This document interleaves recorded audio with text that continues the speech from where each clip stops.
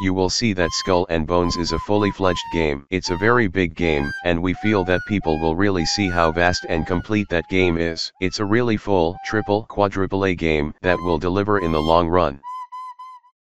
When just a little back, Ubisoft said this. One of the things we saw is that gamers are used to, a little bit like DVD, having and owning their games. That's the consumer shift that needs to happen. They got comfortable not owning their CD collection or DVD collection. That's a transformation that's been a bit slower to happen in games. As gamers grow comfortable in that aspect, you don't lose your progress. If you resume your game at another time, your progress file is still there. That's not been deleted. You don't lose what you've built in the game or your engagement with the game. So it's about feeling comfortable with not owning your game. Now with that in mind, Ubisoft presents, Ubisoft published, and Ubisoft, insert every single studio they have on this planet, made game Skull and Bones, a Ubisoft original. And just like my TheYamiks originals in the morning on the toilet, boy, does it stink!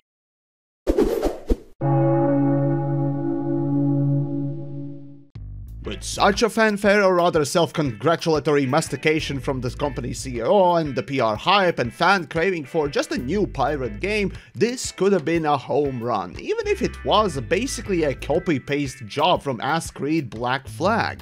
However, this is Ubisoft, and making tedious and bland games with no character is their Frenchy MO. But Skull and Bones is even worse than that. So then, to find out why, what and how, come with me and let's take a look at the utter failures that came together, formed one pirate crew and immediately got scurvy before leaving the port. First of the deckhands signaling for problems was the industry problem child, the live service or games as a service model. Despite being a premium $60 game, Ubisoft, like any other customer disrespecting gaming company, is not satisfied with just releasing a product. Taking on microtransactions is a seemingly harmless way to predate on problem spenders and whales, or anyone gullible enough to spend money on frankly often far too mediocre skins. So that goes in. And while general public sadly has accepted microtransactions, a contention point still remains. Always online. Yes, that's right. Like all gassy games, no internet connection, no Skull and Bones, even if you just want to play alone. But come on, there are Sea of Thieves and other live service games that exist that people also call good. So what's the failure in having a live service? Well, here we look at the back catalog of Ubisoft games and their MO. Ass Creed 2, 3, Brotherhood, Liberation, Revelations, Far Cry 3, Space Junkies, Rayman Legends, Prince of Persia Forgotten Sands, Splinter Cell Blacklist. All of these games had active servers, but now they're decommissioned, cutting their online access. And you know, that's fine. You can't expect company to support game servers indefinitely. Fine. But the problem is, when a game like, I don't know, let's say The Crew, released in 2014, is only playable with servers being present. No server, no game. Meaning, not just that you can't play it multiplayer, but it's dead, it's bricked, literally. If I sold you a copy of a game on disc, the next month while you were sleeping I snuck into your house and broke the disc, I would go to jail. In practical terms, that's almost exactly what games as a service is. And that's the thing, the same fate lies with every other always online game. Division 1, 2, and definitely now Skull and Bones, and all the other live service games. But TheYamiks, developers could release server code or update the game to be playable offline at the end. Oh, yes. But tell me, when was the last time a company bothered to do that? Ubisoft, especially. But 10 years for a game is long enough. Is it? Well, now tell me, how many of you still like to play Skyrim or Mario or Pokemon from SNES, NES eras, right? Hell, even games from, the 2000s. Stop being stupid. Don't toe the company line like a cheerleader. Demand better. The point is, Ubisoft may support it for a few years, maybe hell, even 10 years, but what then? Do you really trust Ubisoft to have any kind of end-of-life plan in place? Nevertheless, one that would benefit the customer? Alright, enough dancing around the issue. The gameplay is sad. Now, opening up the game felt, off. Maybe it was the main menu, or maybe the opening tutorial left me thinking, I'm smelling something not right. Still, some folk have commented that boats act less like boats and more like sliding rectangles greased up like pigs. And boy, do they. You can even call this game Tokyo Boat Drifting. However, that for the most part is okay. You see, you kinda need boats to rotate a bit faster, otherwise getting stuck is far too easy and frustrating. No, the reason gameplay is sad is for everything else that surrounds the sailing feature. Okay, no, now that I think of it, I'm lying. Even sailing is sad. So boats basically have multiple speed selector switches. At the top end, there's a limited boost speed, which is dependent on your crew's quote-unquote stamina. Yeah, no real wind adjustments to catch a breeze, just mindless, casual friendly, press forward to go forward, and you do. Then compound the gameplay with bland material gathering that is nothing more than just sailing up to a floating thing and pressing one button, and pff, job done. It's now in your inventory. Yay, pirate, looter, shooter. But the worst of all... No, right. This isn't what we're supposed to be after. Not questioning your orders, Captain.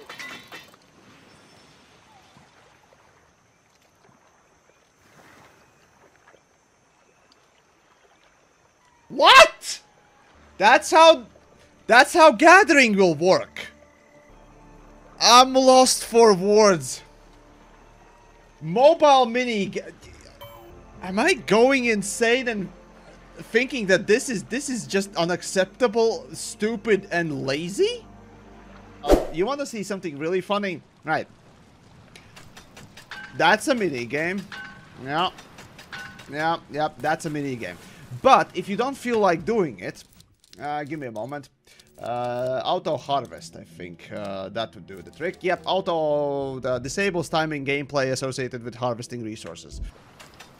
Oh yeah.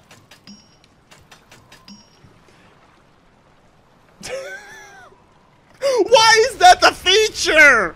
And sure, you could claim that Skull and Bones is more casual game with casual, less complex game mechanics, a simplified approach to doing things. Okay, fine. Gathering loot and materials is secondary then to boating life. And also, yeah, this is why you can't land anywhere you want and explore these islands.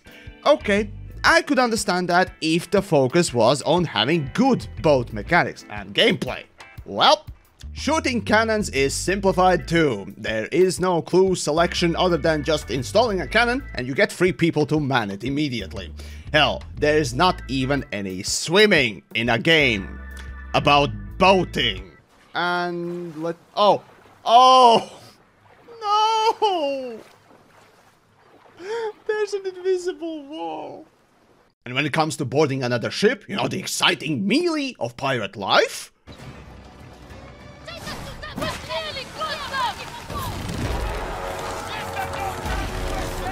Bonus loot. All in a day's work. I've seen this clip, but it doesn't make any less bad. Fucking Christ. How bare minimum is this game? In the distance. Okay, so if Skull and Bones is not focusing on your pirate, swashbuckling and musket shooting as you plunder a ship with, you know, that character, and the boating mechanics and even the combat for them is simplified to a level that it feels like an intern threw it together in an asset flip style, what the hell is the focus and draw of this game? And don't you fucking dare to tell me that it's a fucking grind! However, once you start sailing, everything is done through your ship. The third-person camera as a whole ship is visible, not the first person, which is far more inferior, unless of course you want to switch with it. Anyways, the point is, the focus is that you are not the pirate, you are the ship that does the things, because every other action happens from its perspective. So then tell me, game, is it your pirate or the ship that is the real character? I sure as hell can't tell. Conversely, Elite Dangerous, No Man's Sky, Star Citizen, and of course Assassin's Creed Black Flag and Sea of Thieves uses one consistent perspective, and rarely ever does it change the viewpoint. You know, to keep up the same tone and certainly have that consistency. Ultimately, Skull and Bones utterly fails to deliver both coherent gameplay with fun mechanics, opting for shortcuts or, worse, lazy mini-games that you can even turn off. So, I'm constantly asking myself, what the hell is the point or focus of the game even? Okie dokie, so the gameplay utterly fails and feels like an asset flip. Okay, at least the game looks cool and has that pirate aesthetic, you know, the grim dark whatnot else, and yeah, but no. See, on the lowest graphics settings, for example, the textures are so far compressed that I haven't seen them being this bad since the 90s. Jesus Christ, those there are no fingernails, those are sausages! Jesus. However, on the max settings, the game looks a little bit better, but still worse than Ubisoft's own Black Flag from 10 years ago. Especially if you look past those small walkable areas with your pirate. Yet there is one and only one thing I will praise. Ubisoft games usually have very nice mocapped animations. My retirement! Proper pirate, I see. Oh, you need a keen eye for prizes. Find your own way to St. Anne, chum sniffer. Oh, god damn it. Well, I guess forget about that praise then.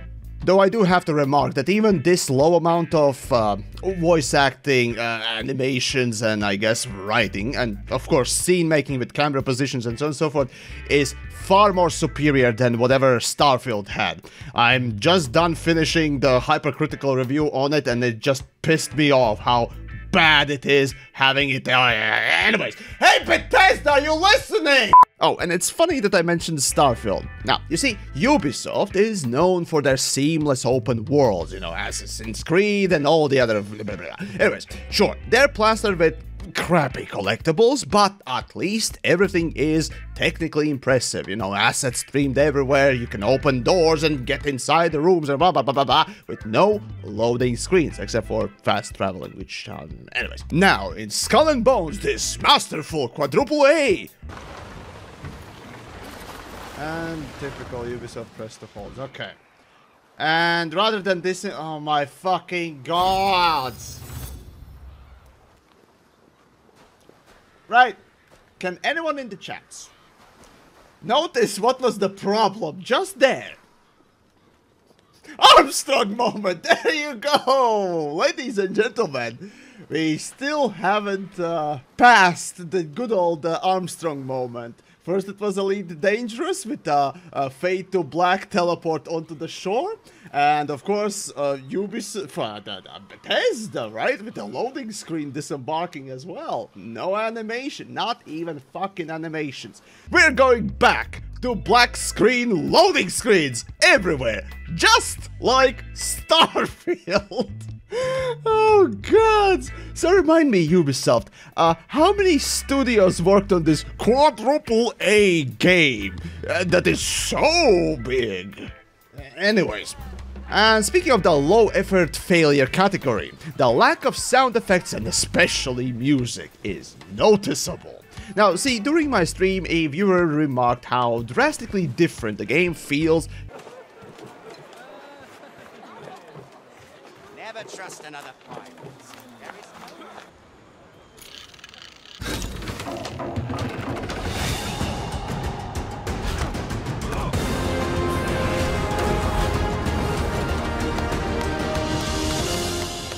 And then, boom, bombastic animation scene with music!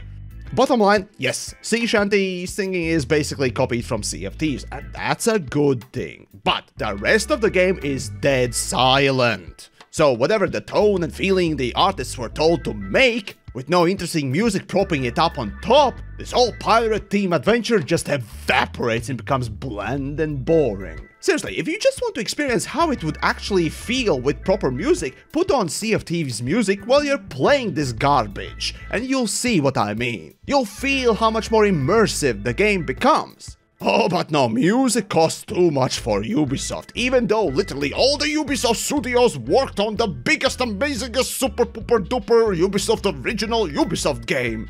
They could not afford a single music composer. Oh dear.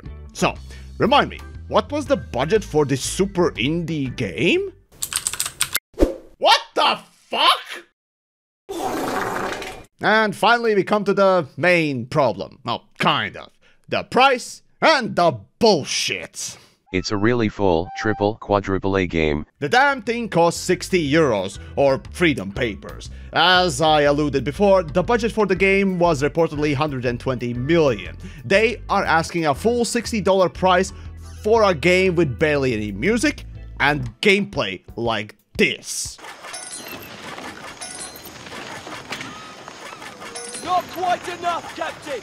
Then to top it off, it's always online, meaning that, well, basically, fuck you, and it'll of course have microtransactions and season passes to rake out even more money out of you, while offering not even a casual pirate gameplay, but a dumbed down version. Seriously, you're better off picking up Ubisoft's last pirate game, the Assassin's Creed Black Flag, for cheaper than this. Skull and Bones is not only inadequate, but downright abusive bullshit. And sure, we can all laugh. We is very nasty, she's eating Frenchies, is what we do. But you know what, fuck that. Even if we put aside Ubisoft's reputation, we still see the same shit repeat itself. All of it, the low quality, the crap gameplay, the exploitative nature of the product, all of it, once more, the shit that Ubisoft is known for these days, comes up again and again. Let's say I want to purchase it. This item costs, you need extra. Go to store. 6,000 for 60 euros. That basically, hold on, if one piece of your garments cost 800.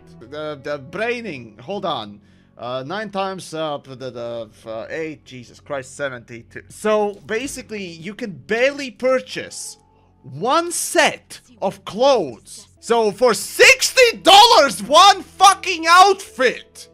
Excuse me, fucking Ubisoft, are you kidding me? Fuck you, Ubisoft. These are no longer fucking microtransactions. Welcome to Star Citizen level of bullshit. Yeah, okay, yeah, no, I'm fucking done with this. No, fuck this game, genuinely, and fuck Ubisoft and every single one of their studios who made this garbage. The lazy hack pieces of shit. I could understand, partially, if this was made free to play, and it would actually have quality gameplay for this kind of fucking microtransactions. No, how about you go fuck yourself and make a good fucking game? No, that's it. I'm fucking done. Fuck you, Ubisoft. I'm done. Thank you, folks, for watching. That's it. Oh, it really didn't take long, but we got ourselves the first really stinky stinker of 2020, and it's Ubisoft once more, leading the pack. Well, unless, of course, you're counting the suicide. Oh, Jesus Christ. Okay, that's the second one, then. I don't owe you a sliver up your ass. But, as for the game, Skull and Bones, can it recover maybe like Sea of Thieves? I don't want it to. No matter if it can. There is no charm, no heart in anything that Skull and Bones presents. It simply is propped up by empty hype, marketing, and cheap pirate costume, while attempting to literally swindle and extort as much money out of your gullible ass as possible. Personally speaking, this is one of those rare instances where I don't want it to get better. I don't want to give these companies a single idea that it's okay.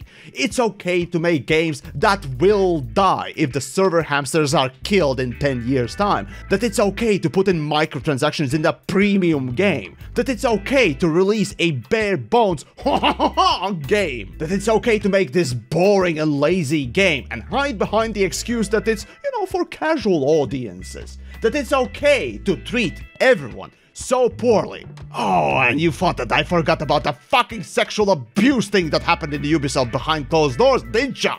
So, yeah, this is one of those rare cases where a game simply does not deserve any kind of redemption, because that's the best option we got. Now that is just sad. So there you have it, a surprise episode even for me, but I simply had to make a thing out of it to push back on corporate nonsense, and especially the quadruple A bullshit, and of course that stupid get comfortable with not owning games claim that comes out of the septic orifices of Ubisoft. And hey, maybe you agree with me, in which case, well, maybe go check out the other failures of, or maybe in which case you would like to toss a buck my way on Patreon or join YouTube members to support my efforts in, well, whatever this is, essentially. But no, seriously, I appreciate everyone supporting on Patreons and YouTube members and all that stuff. Honestly, at this point, this failure of Skull and Bones kinda inspired me to maybe at some point try out Black Flag, even though not fan of Assassin's Creed, but regardless, at least that'll be a good game, probably, so people say, so should I? In any case, so yar har, sweedle-dee-doo and whatnot else, yar to me mateys, and I'll see you next time.